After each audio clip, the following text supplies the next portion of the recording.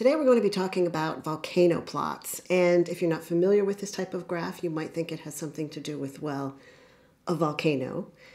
In fact, the graph that we're going to create today, that I'm showing here, is inspired certainly by volcanoes and has a look of an exploding volcano. But this is something that is used widely in bioinformatics in order to understand what's happening in experiments where genes are being impacted and whether they're upregulated or downregulated. So the graph that you see here, all the points that are highlighted in red represent genes that have been upregulated, and the blue are genes that have been downregulated. So this is our topic for today. I'm going to show you how to create a volcano plot in DataGraph. It is not hard at all to do, and we'll go through this step by step. So get DataGraph out and follow along with me. Let's get started.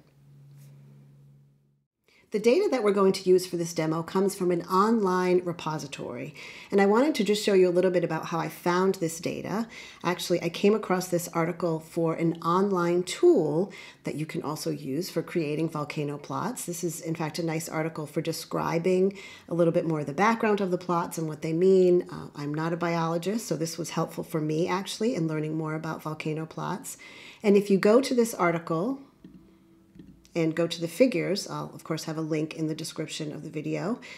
You'll see figure 2 is the one that we're going to use for our demo. This is the data that we're going to use. Here they show the same data, just displayed differently depending on if you're interested in just the upregulated genes or looking at both.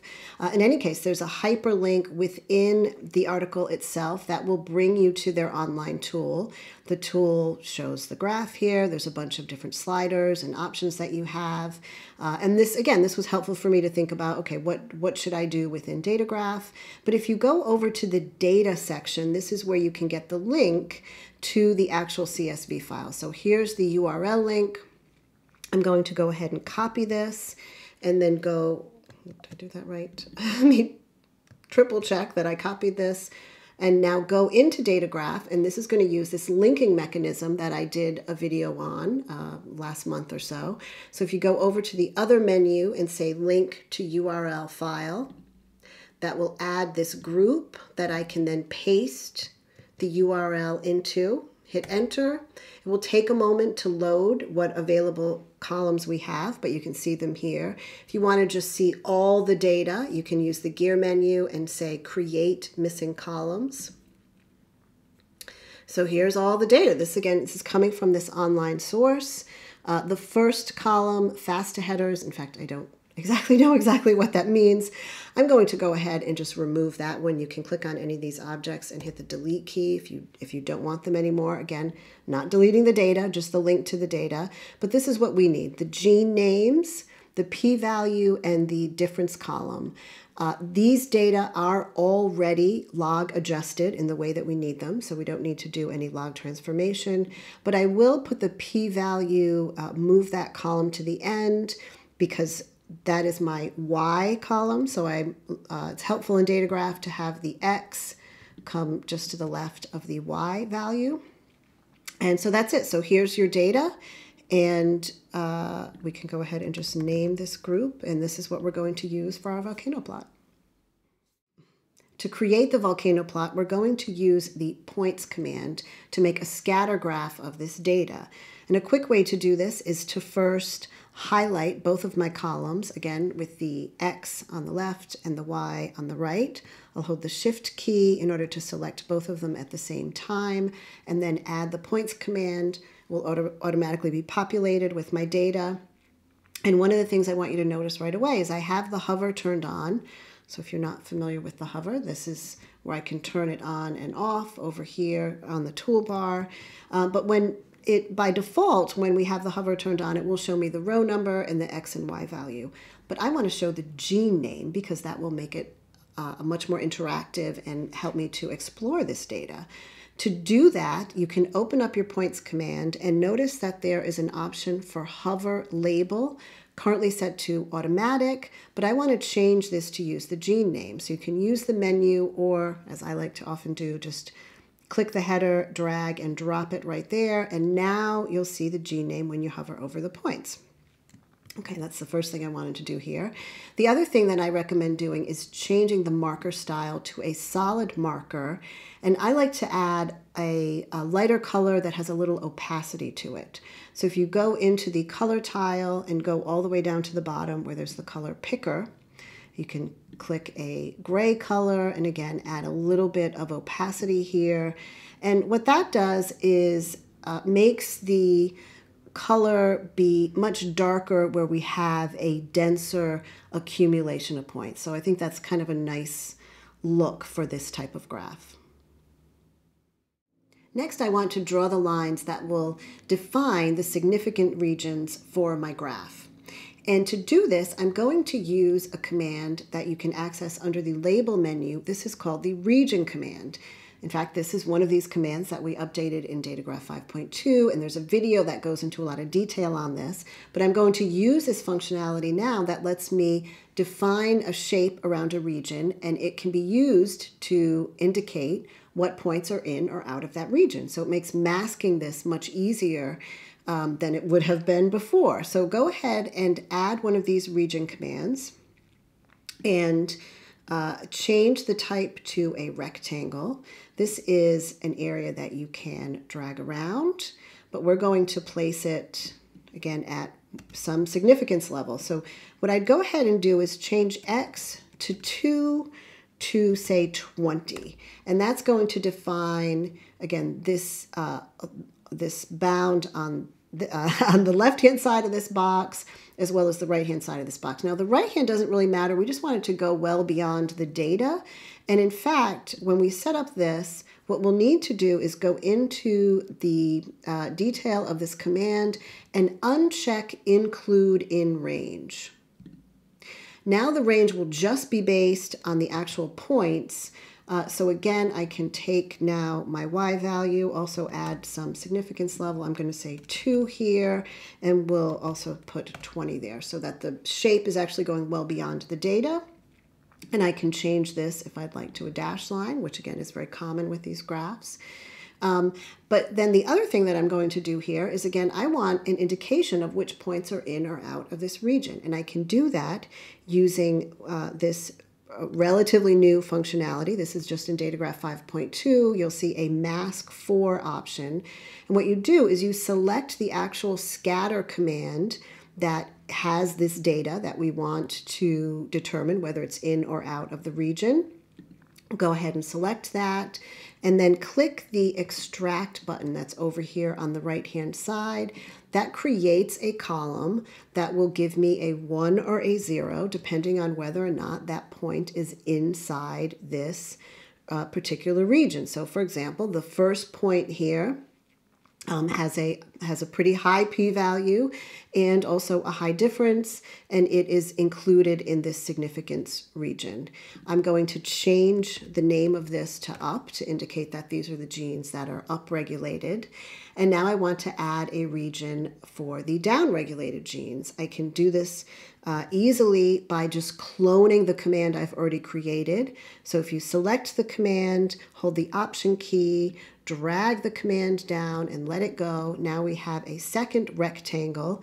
This one is going to go from -20 to -2 on the X range, and the Y can be the same as for the other region. Again, I do need to open this up. It's already set up now to have a mask for that scatter graph, but I'll extract the actual column and I can type in down. Now for either of these, if I want to see just off the bat how many genes there are in either category, I can click my column and hit the space bar. So I see that there's 13 that are upregulated and 46 that are downregulated. The next thing that we'll do is change the points so that they're different in both of these regions that we have created. And to do that, again, we're going to start with the points command that we've already got here that plots all the points, and make a clone of this. Hold down the Option key, click and drag. That makes one clone. And what I'm going to do here is I'm going to, well, first of all, I'm going to change the marker, so I can go ahead and do that now. and change this to having an outline, again, that's black. This is sort of what I prefer. But then the fill color, I'm going to set this to line color 1. And this is just overlaying now the second points command. So if I hide this, you'll see the points that are underneath this one. But I only want to draw the red points when my genes are upregulated. So now this is where I can use as a mask. Go ahead and make sure you see this. Use as mask currently says draw all, but we're going to say I want to only draw the points here where up is equal to 1. And now I have those points. I'm going to do the same thing. Let's option drag this one, but change this to a different color. And instead of where up is equal to 1, we'll change this where down is equal to 1. And now we have the graph. Again, we'll turn on our hover so we can see the different gene names, but you can see the how the upregulated are red and the downregulated are blue.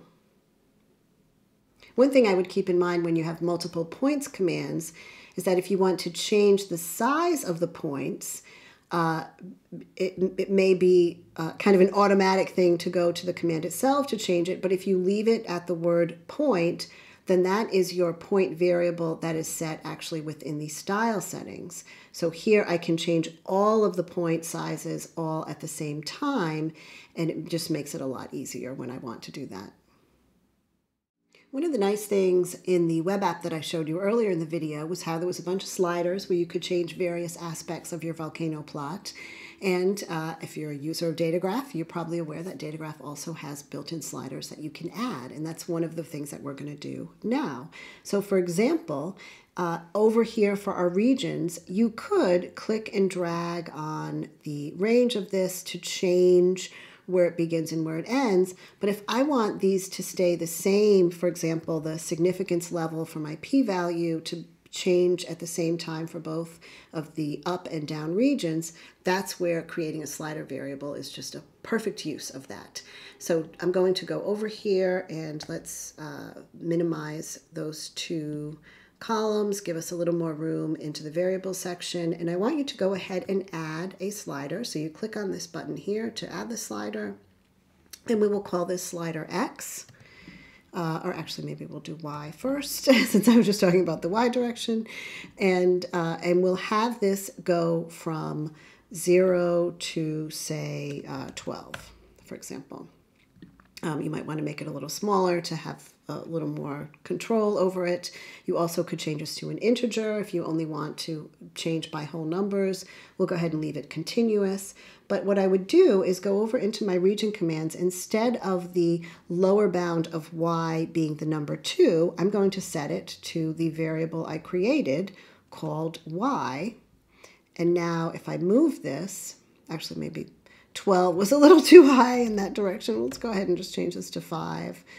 So now I can change my significance level, and again, they're changing both at the same time. Let's go ahead and create another slider. So I'll select this, hold the Option key, click and drag. Let's call this one X. And I'm going to do the same thing over here. I'm going to change the lower bound where I have X from the number 2 to my X variable. And again, now I can interactively change them both at the same time. My graph is looking pretty good, but I'm missing here axis labels, and I also want to show you what happens when I add a legend. So in terms of the axis labels, if you go back to the website that inspired this example where we got the data from, then you can see the X and Y labels that they had here. In fact, on this web page, they have text boxes where they have them. And I am lazy, so I'm going to just copy and paste this instead of typing this myself. Always try and avoid having to type if I can. One thing that you may notice on the y-axis is that the default distance here between the label and the axis line itself is a little bit wider than you might want if you have integer values. I know I think I'd like this a little bit smaller, so a quick way to access this option is just to right-click or control-click on the axis, and you see a context menu that gives you a Y space option, and go ahead and change that to narrow. I think that looks a little bit better. And the last thing, adding a legend. So if I go ahead and go up to the toolbar, I can add a legend command. Couple of things. First of all, it's placing this legend in the top right-hand corner. I'd actually like to put this in the lower right. There it is. But it also isn't actually describing the data as I would like to describe it. It's using the title for my Y data, and it actually also isn't repeating all my points. DataGraph has some logic built in that if you have the same exact data in a command, it's not going to repeat it in the legend. So how do we get what we want in here? Well, we can go ahead and go to my commands and expand them out. And at the bottom, you'll see a legend name option. Delete that token and go ahead and type in what you would like for the legend entry. So this one I'll just call outside. Since it's outside of my significance region, I'm going to call the red points up, since these are the upregulated points, and we'll call the blue points down. You might want to also make the legend a little bit narrower. You can click the edge and just drag it interactively, or change the size within the command itself. I'm sort of wrapping up this file. You'll notice that I put the masks columns into their own group. I also changed the background color. But there's one thing actually with the graph itself that as I was looking at this, I realized it was kind of bothering me. And I wonder if you look at this a little bit, if you might see what the issue is. Well, what's bothering me is that the axis label enrichment is not centered under 0. It just feels like it should be. And it isn't centered under 0 because I have a minimum and a maximum here that are not equal on either side. So I could actually include a number to set the axis region to expand it out on the left to make this equal. But actually, if I use a text command, I have an option of placing my axis label at a specific X location. So that's what I'm going to show you how to do. And this will be the last thing we do with this graph today. So if you go under Label and add a text command, I'm going to go ahead and also drag this up to the top so it'll be right by where my X title is. So I'm going to actually take the X title out of the default axis settings, which is always going to be centered within my graph, and I'm going to put it now in this text command. And the text command itself has the option of being an X title. So I'm going to change the Where menu to X title. And instead of anchoring it at the center, I'm going to anchor it at a location which is set to be 0. Now, currently it's aligned to the left alignment. So if I want it centered under 0, I can just say I want the block aligned to the center. And now I have an x-axis label that I think looks much better for this graph. If you'd like a copy of this file, you can get it in our DataGraph online example files included with the program. This file now has the hover functionality where you can see the names of the genes, but something that's missing is actually having some labels. I'm going to do a follow-on video that talks about labeling these points and also ranking techniques.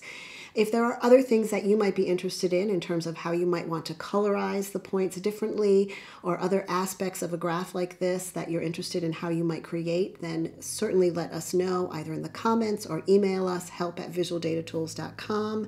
I'd like actually to end this video the same way that I started it, by showing you the eruption that I got to witness. Yes, this is footage that I took back in 2021. This is on the Reykjanes Peninsula in Iceland, and this was a pretty amazing thing to get to see with your own eyes.